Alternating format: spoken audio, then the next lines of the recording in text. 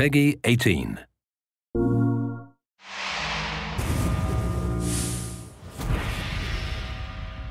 Welcome to Kyrat.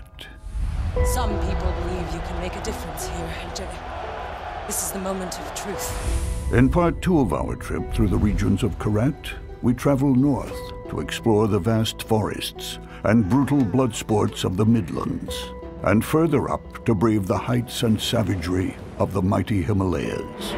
The Midlands are home to beautiful vistas, exotic animal life, and the well-oiled machines of Kyrat's booming drug trade, supervised by Dr. Noor Najjar, Vice Lord of Kyrat. Noor also runs the deadly contests of the Shanath Arena. Let the betting begin!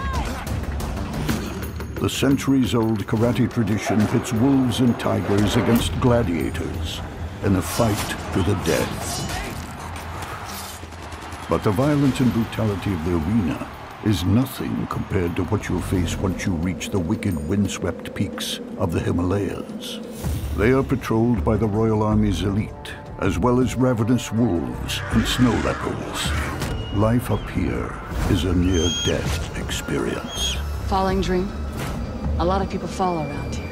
Most of them don't wake up. Watch your step.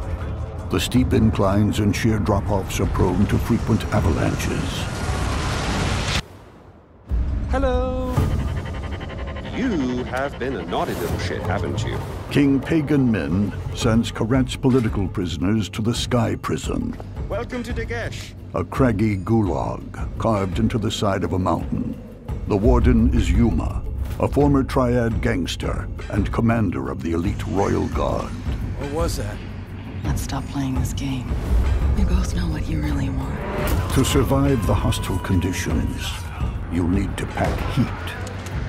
From your grappling hook and wingsuit, to throwing knives and heavy machine guns, and your deadliest weapon, your surroundings.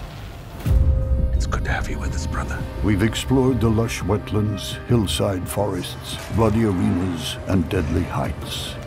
But you won't truly find what you're looking for until you find yourself in Kyrat.